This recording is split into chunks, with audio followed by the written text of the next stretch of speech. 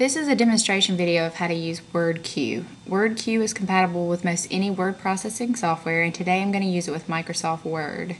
Right now I have the settings set for it to give me a list of words and for it to read each word as well as each sentence, but I'm also going to show you some other features that it can do. And see, I can type in one and it'll finish the word. And then it gives me a list of words that it thinks might come after today. I am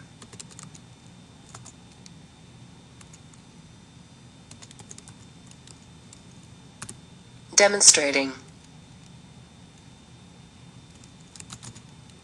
how to use WordQ. Today I am demonstrating how to use WordQ. You can see after you finish typing the sentence and you put in your punctuation, it will go ahead and read that sentence back to you. As you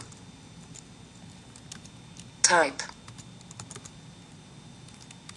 words, WordQ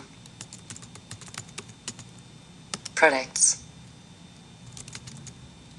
what word you are using. Got to use and eats the word after you type it. As you type words, WordQ predicts what word you are going to use and reads the word after you type it. It. WordQ allows. Also. See, by making a typo and it reads it out loud to you, it lets you realize that you typed the word incorrectly. Will read paragraphs. See, I made a mistake.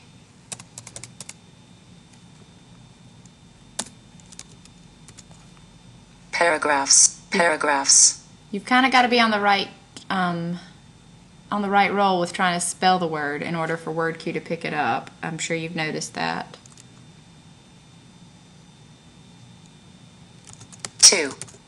WordQ also will read paragraphs to you. Okay, and if I want it to read all of the text that I have on my screen instead of just the sentences, if I go and select the text that I want it to read and hit read. Today I am demonstrating how to use WordQ. As you type words, WordQ predicts what word you are going to use and reads the word after you type it. WordQ also will read paragraphs to you.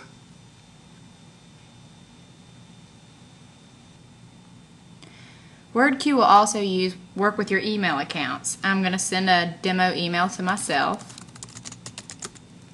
Charles Adair, Yahoo. Testing. I am sending this email as a test to see if WordQ will work with my email. I am sending this email as a test to see if WordQ will work with my email account. And it does. One of the few disadvantages of WordQ is this little box right here that appears on your screen where your words are found. Sometimes that box may get in the way of what you're trying to type or where you're trying to put text, especially if you're using it in something outside of a word processing program.